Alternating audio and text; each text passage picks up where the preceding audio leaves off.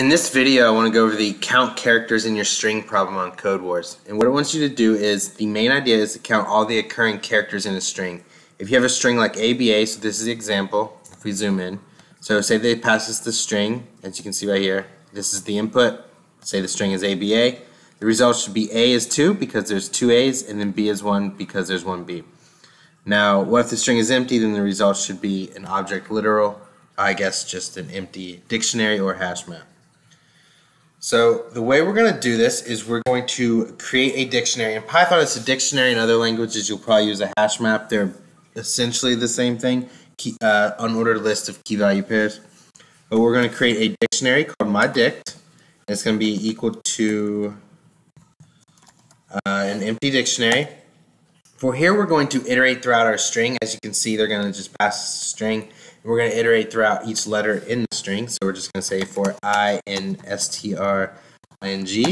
What we're going to do is we're going to use a get method, and I'll explain to you what it does after I type it out.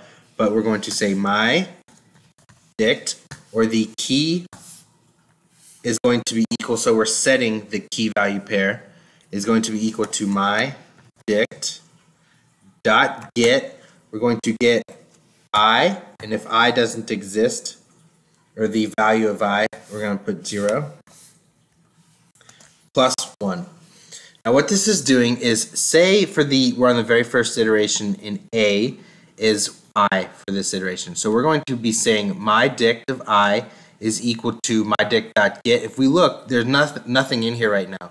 So instead of turning the value for the key I, which will be A, it's going to return 0. Then we add 1. So this is basically saying myDict A is equal to 1, and it will look like this A, but 1. If we ever come around to A again, it'll say myDict A is equal to myDict.get.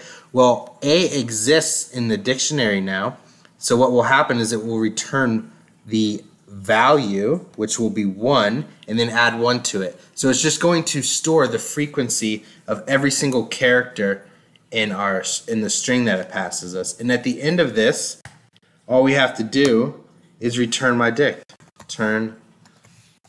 or my dictionary. And this should work. So let's attempt it.